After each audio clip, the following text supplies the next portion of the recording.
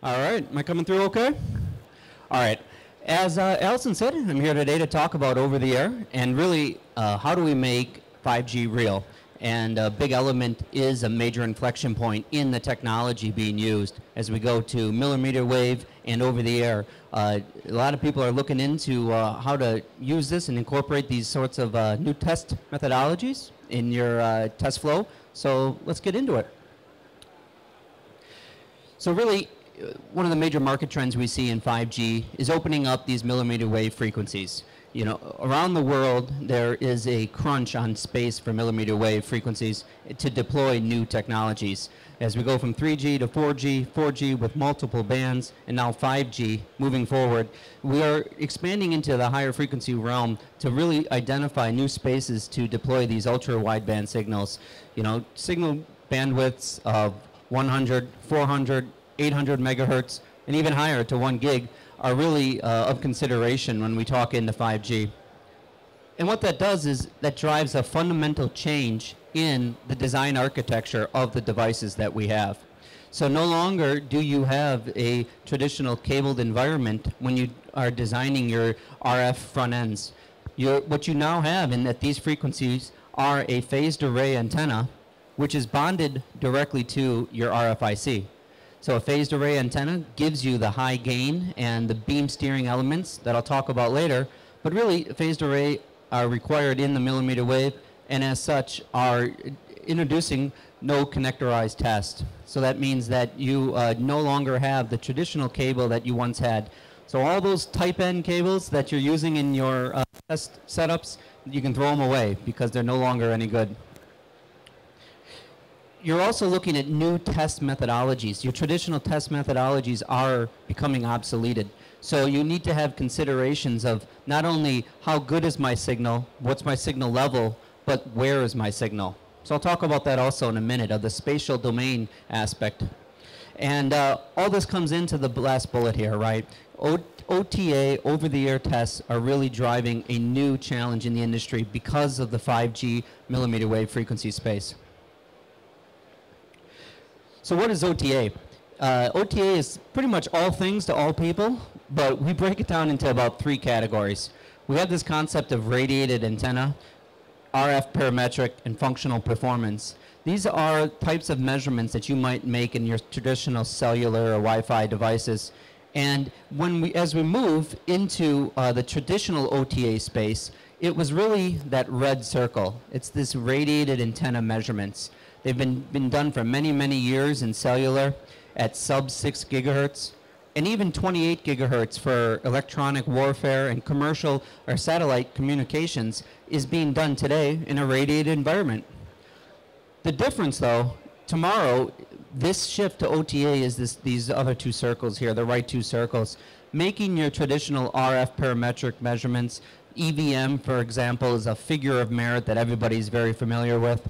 Or doing a true data throughput test, which traditionally could be done in a cabled environment, is now going to be over the air.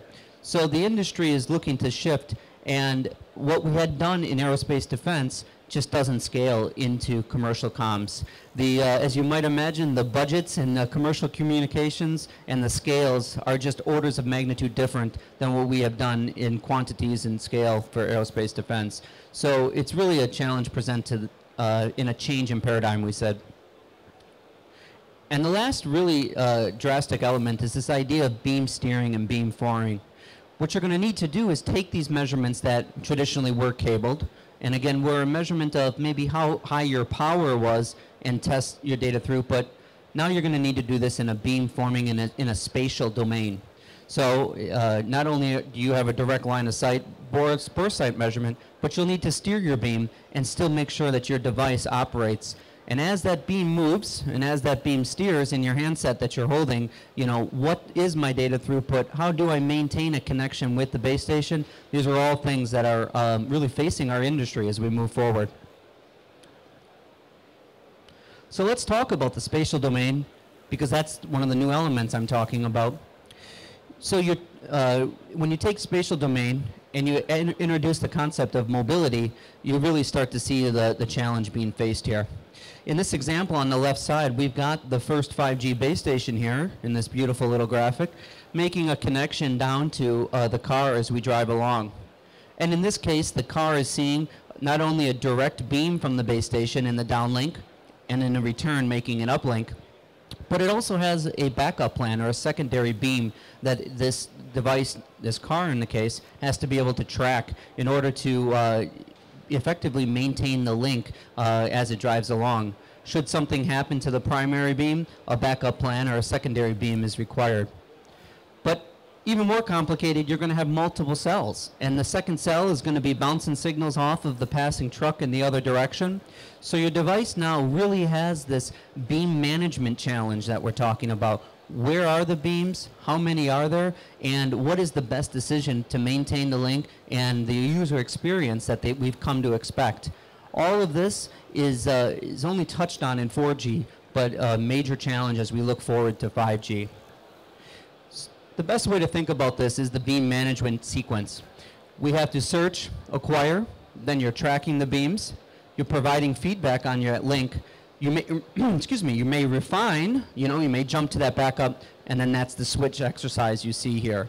So as you start talking about your OTA vocabulary, beam management is a key element in that vocabulary to start looking into in the development of your solutions. So what is Keysight doing to bring innovation into this new space? Well, the first point here is that through your development cycle, one OTA solution will not meet all your needs. So you need to take into account what the types of measurements you're looking to do, what are your challenges, and what are the key metrics that you're looking to accomplish. And then from there, you can have a wide range of qualifiers. Are you going to test a near field versus a far field element? Is there a spatial domain to it, as we talked about in the last slide? And then finally, are you in a true functional environment, or are you focusing in on a certain parametric field where your design is being tested? But the common elements of all this are, number one, it needs to be cost effective. We understand, as I said earlier, aerospace defense over the air does not scale into commercial comms, so innovation in this space is key. Second thing is fast, accurate, and repeatable. Replacing a cable introduces a lot of risk and a lot of unknowns. So having the confidence in your system to have it be fast, accurate, and repeatable really will give you the confidence that your measurement is being done correctly. We talked about the beam forming, the beam steering. Your calibration is really going to support your repeatability. And the compact nature. Everybody knows those OTA guys. They sit at the end of the hall and they make all the magic OTA measurements happen in these chambers that are the size of a room. That's not scalable anymore. So in 5G, you need to look into the compact nature. How can you shrink down your OTA system, and how can you effectively and cost effectively deploy these throughout your test flow? So the last point is we need new innovation. We need new measurement methodologies, and we need new form factors. And Keysight, I'm showing one of the solutions here in the corner, but it's research in this whole space and has solutions coming to market that if you're interested, please find me after this speech, and we can get together and we can share a little bit more about where your challenges are in this space and the solutions that Keysight can bring to those. Thank you.